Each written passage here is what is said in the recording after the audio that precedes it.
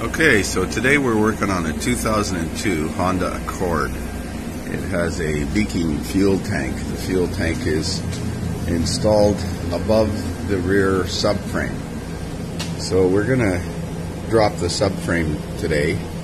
I'm just looking at the best way here. I've undone the lower shock bolts on each side so the shock can stay with the body. We'll disconnect the ABS wires, the brake hoses, and possibly the brake cables. I'm not sure. I might just drop the subframe enough and leave it supported on the jack stand because the gas tank is quite low on fuel, so it shouldn't be that heavy. I think that's pretty much it. Oh, and drop the exhaust too. So we'll pick it up when we get a little further along the way.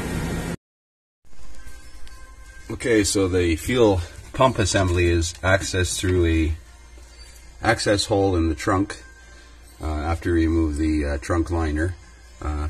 Disconnect the clip on the wiring harness and pull it straight off.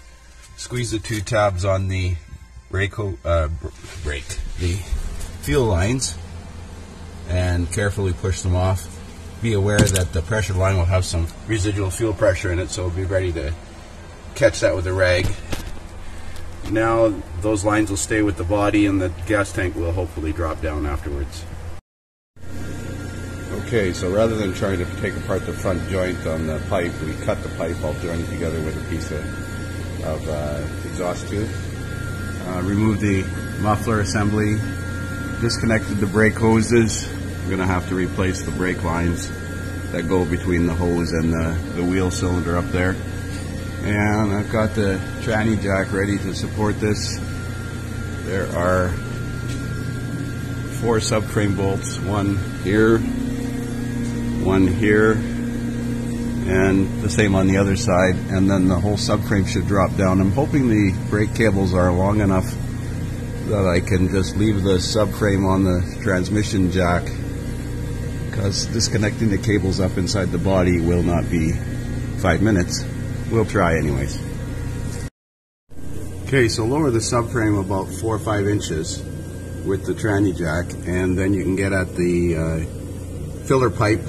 I've loosened off the clamp. We're going to have to put a new clamp there, and the vent hoses and stuff have a little bit of length to them, so we should be able to drop the assembly a little bit further to access the top of the vent hoses. How are my park brake cables doing? Look okay.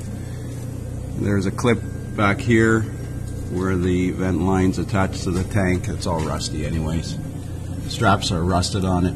You can see here the straps just sitting there. But I have new straps, so we'll continue to drop this assembly so that we can access the top of the tank. So with the tank dropped about 1.5 feet, you can reach up here and you can disconnect the vent lines, the fuel lines that are already disconnected inside the tank or inside the trunk. Be careful not to break those plastic nipples.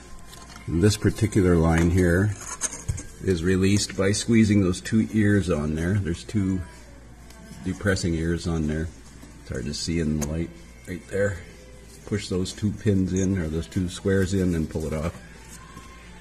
Now I've just cut the straps because they're rotten anyways, and I've capped the filler pipe so that I can lift this tank out of here. I don't think it's that heavy.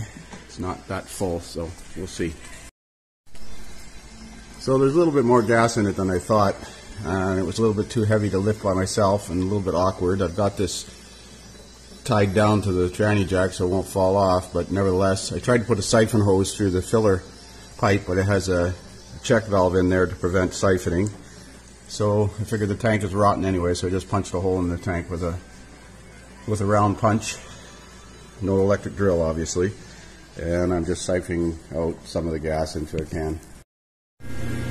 Well, there's the tank on the floor, and I've siphoned most of the gas out, but there's still a little bit in there, and you can see the spot in the corner here where obviously it's compromised. You see when I tilt it, it starts to seep out of the rust in that corner. So now the challenge is to get the sending unit out and the vent out, and then reassemble it, as well as removing those rusted bolts in the subframe here. Oh well. Here we go. I find if you hit each one of the bolts with a hammer, knock the rust loose, and then use one of these reverse extractors, they work pretty good to remove the bolts. Once they crack loose, they usually come out. A little down pressure on the bolt, and then it will remove. So we'll get this fuel pump out and transfer it over to the other tank.